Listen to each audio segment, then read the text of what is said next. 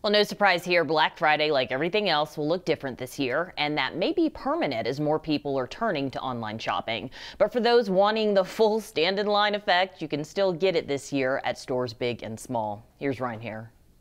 You won't see crazed customers barreling over any employees at mall entrances this year. In fact, many retail locations don't plan on opening until business hours on Black Friday. Even then, many of the doorbuster sales have disappeared, eliminating crowds. Everyone from the mom and pops to the big box stores have shifted to rolling out deals over the course of several weeks. And the push to online shopping, which grows every year, gets an even bigger boost in the pandemic, which Democratic Governor Jared Polis will appreciate as COVID cases continue rising in Colorado. There's another tradition that we're worried about coming up called Black Friday. The way that normally looks is not a smart thing to do during the pandemic.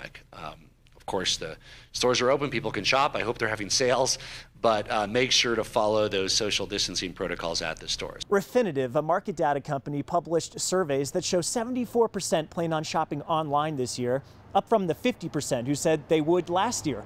And while there are good deals out there, keep in mind that there are roughly 200,000 Coloradans on unemployment right now, 2.5 times that of last year.